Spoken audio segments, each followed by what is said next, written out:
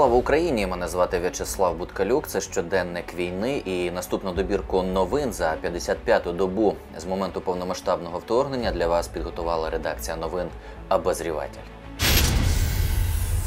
У захопленому Маріуполі російські війська не лише хаотично скидають бомби на завод «Азовсталь», але й обстрілюють житловий сектор, який до цього відкрили для цивільних, аби люди забрали речі зі своїх домівок. Також загарбники з Росії продовжують використовувати цивільне населення як приманку для українських снайперів. Відкрити гуманітарний коридор з Маріуполя у Бердянськ. До такого закликає віце-прем'єр-міністерка з питань тимчасово окупованих територій Ірина Верещук. Підтвердження тому, що на заводі є люди, у своєму телеграм-каналі виклав командир полку Азов Денис Прокопенко. На відео жінки з немовлятами, діти, які ховаються в укритті, хто від кінця лютого, а хто від початку березня.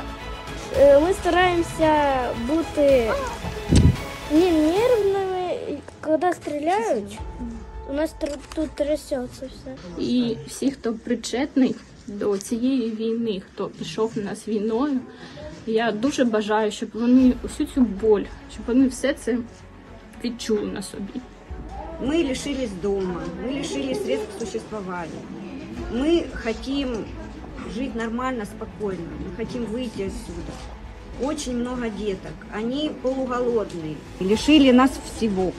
Ну хоть жизни дайте нам, хоть дайте нам еще пожить чуть-чуть. Пусть там мы уже в возрасте, но наши дети. Хочется, чтобы они росли, чтобы они остались живы. Вот все, что сделайте, делайте, остановите это все, делайте, вывезите нас отсюда. Мы просим, мы плакать, уже выплакали все. Попали і під обстріл ворога 17 населених пунктів Донеччини.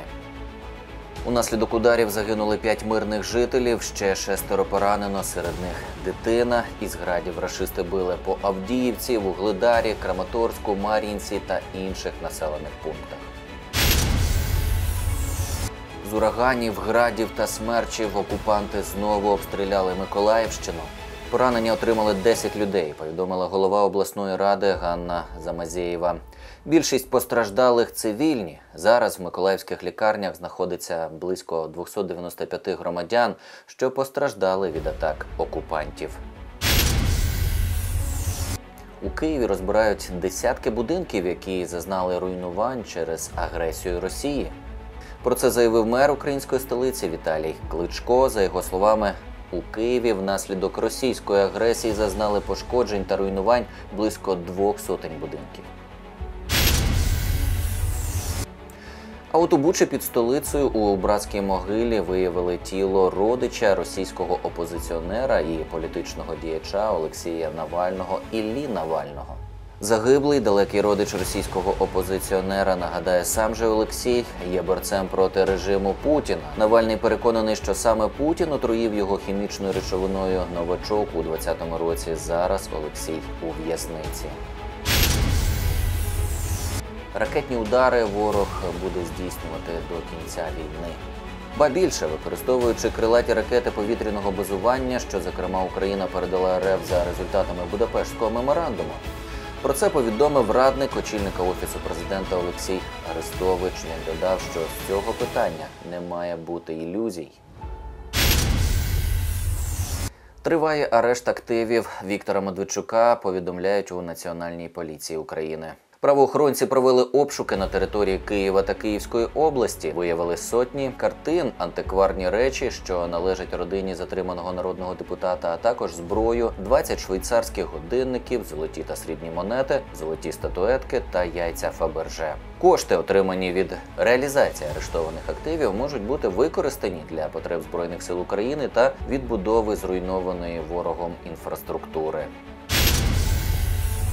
Українські військові отримали документи, які свідчать, що Росія планувала військове вторгнення в Білорусь.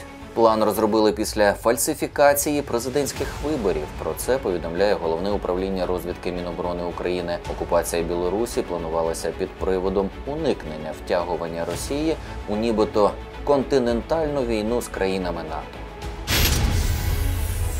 Влаштувати терор українцям – такі плани загарбників на Великдень. Тому участь у масових заходах під час великодніх свят слід обмежити, заявив член Комітету з питань національної безпеки і оборони Федір Веніславський. Щоб зменшити ризики, задіюють Нацполіцію, СБУ, Нацгвардію, зауважив народний депутат.